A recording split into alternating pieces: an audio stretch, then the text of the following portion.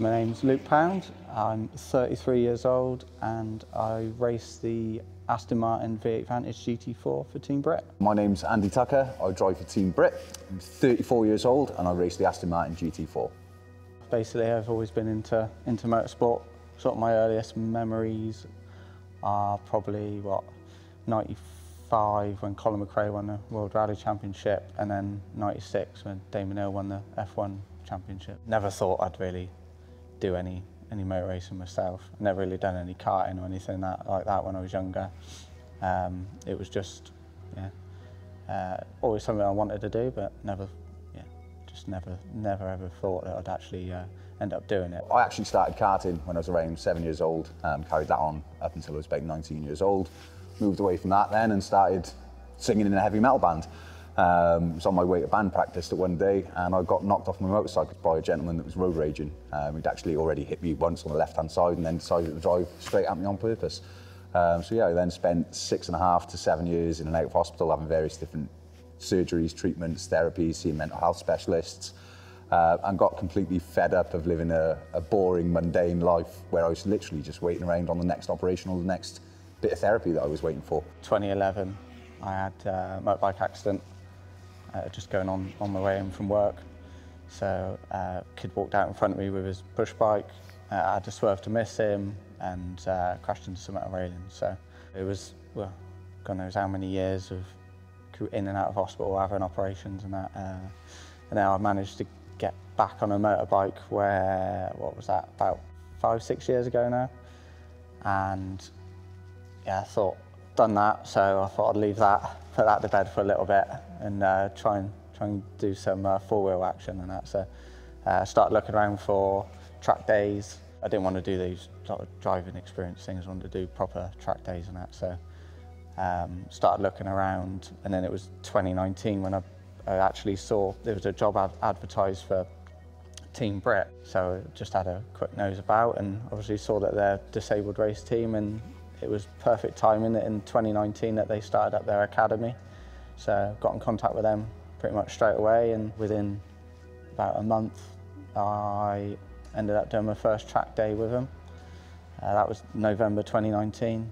Then done my second day with them in January 2020, and then done my race licence in February 2020. I decided to look around on the internet and see if there was any therapy that revolved around motorsport, because obviously the karting in my younger years, thought maybe I can get back into it and see if there's anything I can do.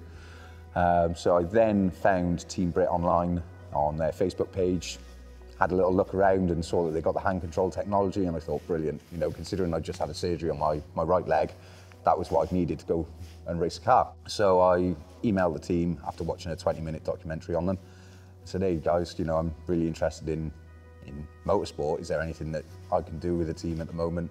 Do you need any drivers?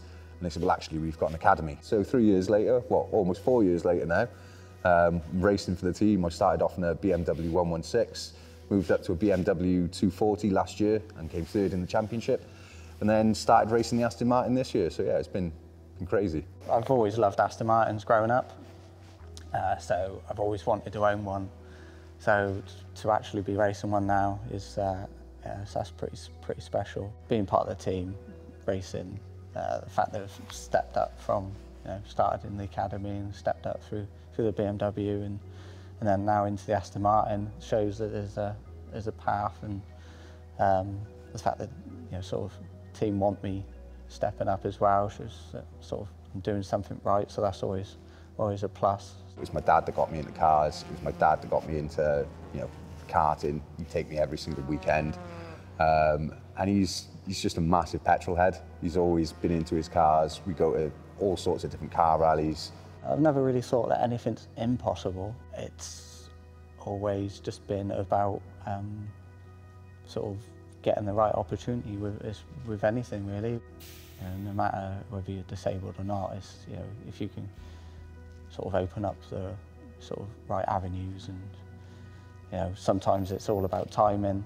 Sometimes you need a bit of luck. Everything's always possible. Never say never until there was sort of I'm in my coffin. The best way of describing Team BRIT is it is a family, and it's just the bond between everyone, it's not even just the drivers. You know, we have such a good time together on and off track. We're always able to have a laugh and a joke with each other, but we always take it really serious when we're out on track as well. Granted, we've all got different disabilities, but it really doesn't matter. We come together and we can have a laugh just like anyone else. None of us allow our disabilities get in the way. You know, we just want to go out and race and be taken seriously while we're out there. And I think we're at the stage now where people are starting to think, oh, crap, the disabled team's turned up and they're going to beat us again, rather than, oh crap, it's the disabled team. You know, people out there do tend to notice, more so because we're disabled, that we fly past them at 140 mile an hour and there's nothing they can do about it.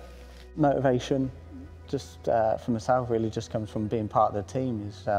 I wouldn't really say I'm a massively driven person. Majority of my life I've sort of just plodded along and sort of gone with the flow.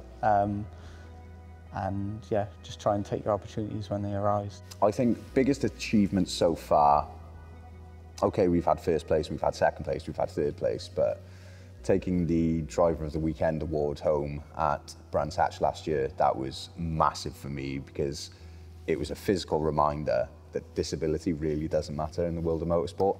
People with disabilities, you've normally got a separate sort of side to it. So you obviously got the Olympics, or you got the Paralympics for people with disabilities, or people with disabilities are not really competing against any able-bodied people. With motorsport, there is no difference, so it don't matter what gender or you know, whether you have a disability, you are competing, you know, all together.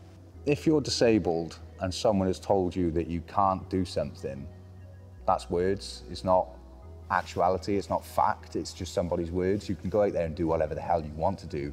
It's just finding how you're going to do it with your disability. So don't ever let anyone hold you back, and if someone does try to hold you back, stick your middle finger up at them, tell them to jog on and just push on. Being the only Welsh driver for the team, and being the first Welsh disabled driver to actually race at Le Mans would be epic. But then also to be part of Team BRIT and do that as well and share it with Bobby, Luke, Aaron and everyone else, you know, it's something that we all really, really want. You know, there's no ifs or buts, we want to race at Le Mans. Is my disability a superpower in any way, shape or form? No. Is my mentality? Hell yeah.